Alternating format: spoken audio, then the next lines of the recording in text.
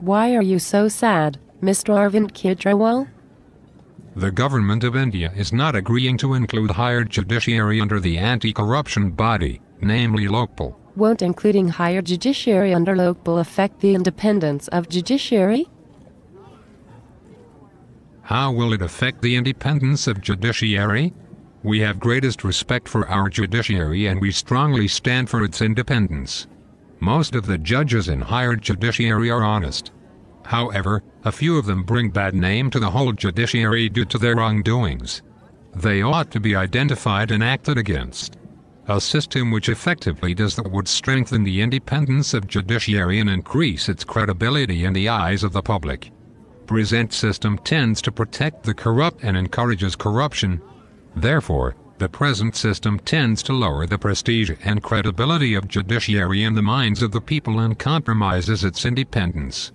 General Lokpal Bill seeks to create a system, which is independent of judiciary, to grant permission to register a first information report and initiate investigations against a judge. But won't this tremendously increase the workload of Lokpal?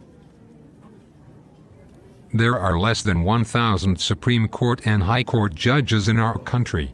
Justice Bharucha had once commented that less than 20% of higher judiciary is corrupt. Obviously, complaints will not come against all of them at the same time.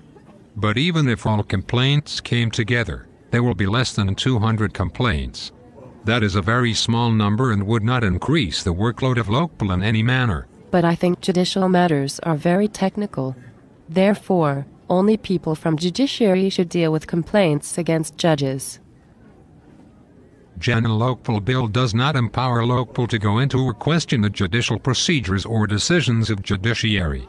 It does not empower Lokpal to interfere with the professional conduct of judges. It only empowers them to grant permission to register a first information report against a judge against whom there are allegations of bribery. Giving and accepting bribe is a criminal offense. There is no technicality involved in that. If that logic were accepted, then the income tax people would also say that income tax is a very complex subject and only people with income tax backgrounds should deal with allegations of corruption against income tax officers. There would be similar demands from politicians, customs officers and other sections of bureaucracy. But what will happen to the Judicial Accountability Bill presented by the Government of India? Judicial Accountability Bill does not talk of bribery by the judges. It only talks of professional misconduct. Jan Lokpal talks of criminal misconduct. Therefore, the two bills complement each other. The National Judicial Commission sought to be created through a Judicial Accountability Bill will not have the police and investigative powers and machinery to deal with criminal complaints of bribery. It can be done only by Lokpal. But complaints against Lokpal members will go to Supreme Court and those against Supreme Court judges will go to Lokpal. Would that not create some kind of circularity? Such circularity is a part of internal checks and balances at top levels in any democracy. For instance, Supreme Court keeps a check on legislature and executive and the legislature has powers to legislate on judicial matters. If there is a complaint against a Supreme Court judge and a Lokpal member at the same time, then obviously, the accused judge or the accused member will recuse himself from the benches.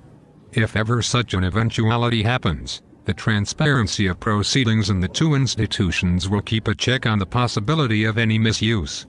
The hearings at the two places will be open for the public and media. Won't we need to amend the Constitution to allow a 7-member bench of Lokpal to give permission rather than the Chief Justice of India as under the existing system? No, we won't need any amendment. There is no provision either in the Constitution or in any law which empowers the Chief Justice of India to give permission before registration of a first information report against any judge. Such a system was created by the Supreme Court through an order in Veeraswamy case, in which the Supreme Court made it mandatory that permission would need to be sought before registration of a first information report against any judge. Interestingly, no frivolous first information report had ever been filed against any judge before the judgment, and such a judgment was completely uncalled for. I agree. Higher judiciary and the Prime Minister should come under Lokpal. I would protest on streets if the government of India continues trying to bring a weak Lokpal and protecting the corrupt.